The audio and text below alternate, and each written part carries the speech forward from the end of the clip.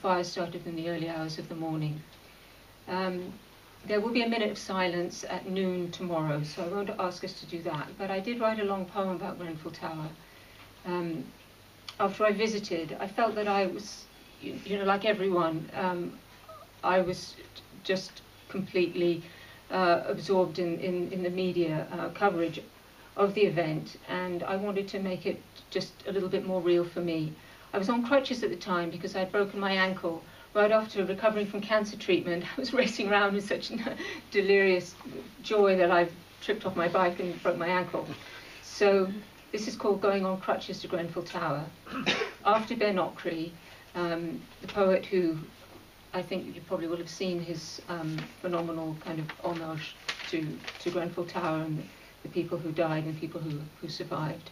So the refrain is the line from Ben Ockrey's poem. If you want to see how the poor die, come see Grenfell Tower. A Nigerian summons me to London from the sea. A Palestinian gives me directions from the south bank of the river.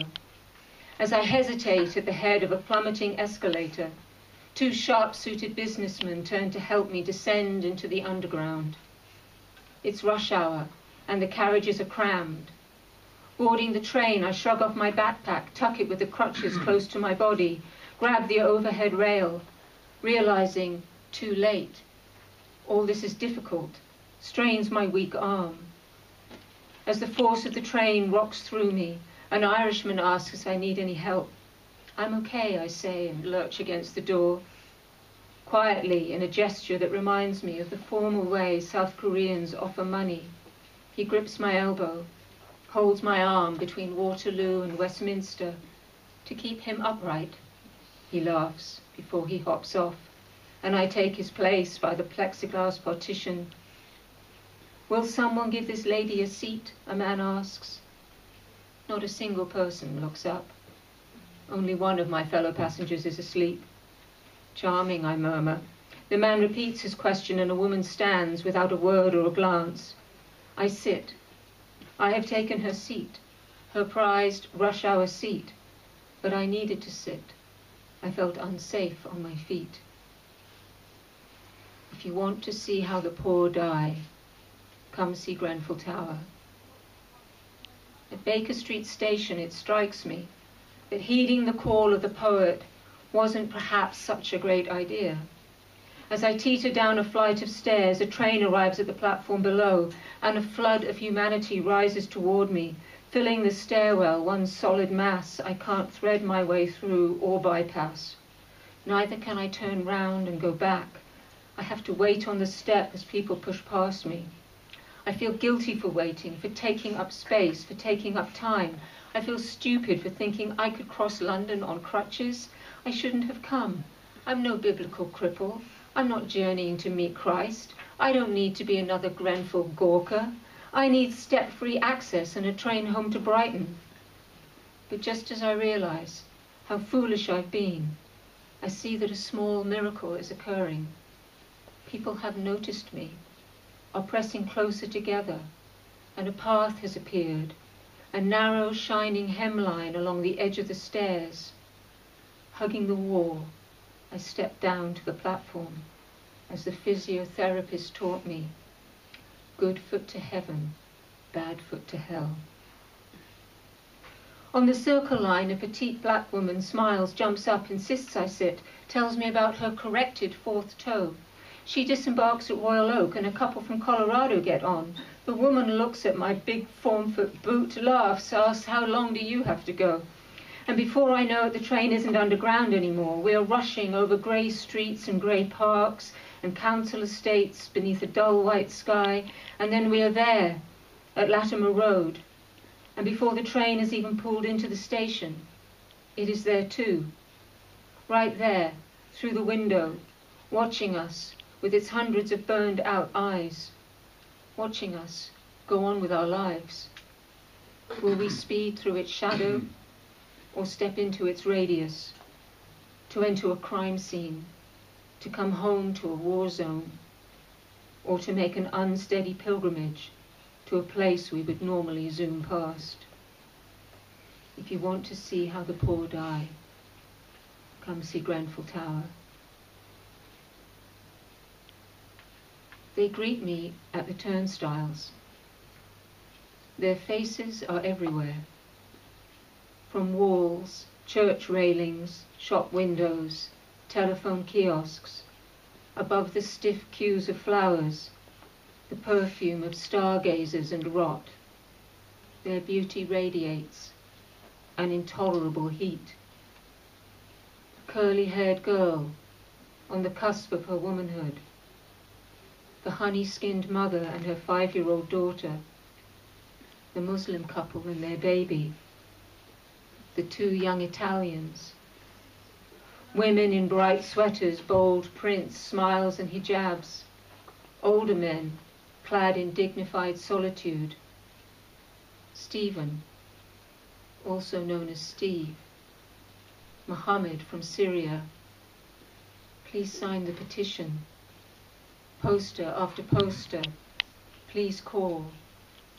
If you see. And behind the telephone kiosk, that plastered pillar of love with its poems and prayer calls and white paper butterflies, behind the viaduct with its incessant trains, behind the vinyl banner on the brick-clad new build, considerate constructors secure everyone's safety. It rises. The blackness.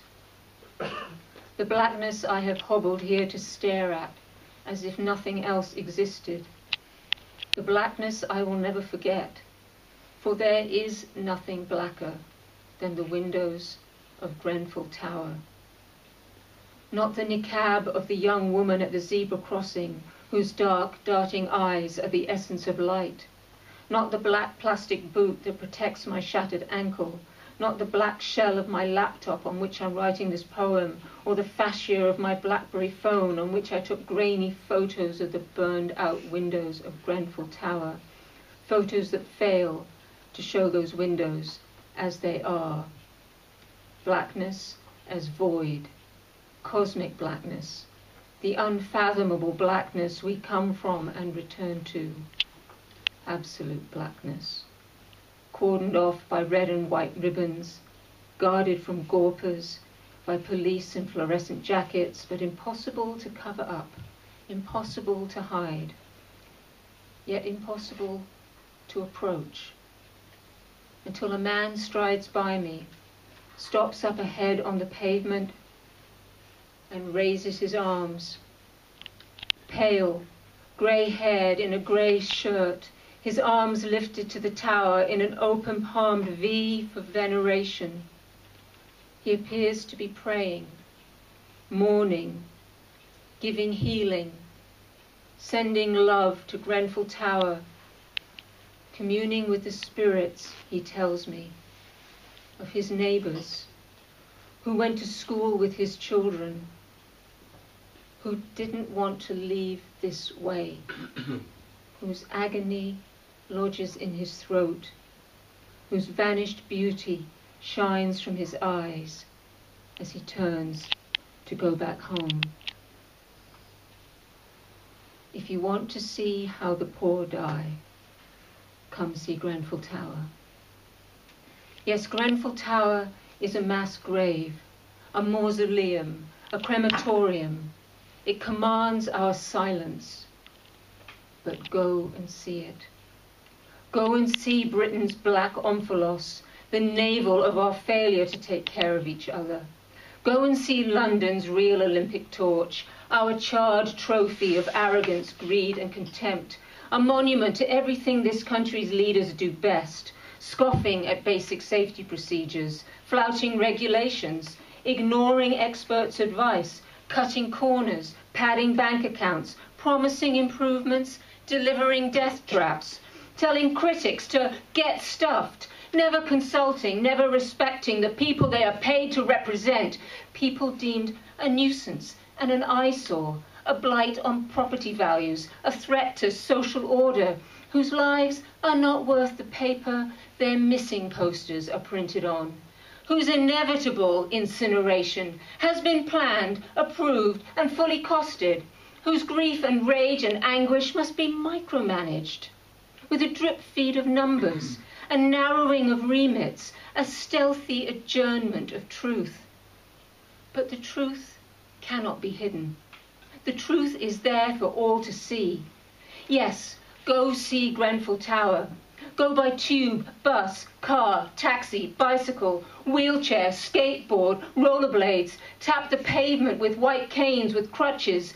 Go and see it. Don't take a selfie. Take flowers, food, and clothes. Leave a message at St. Clement's.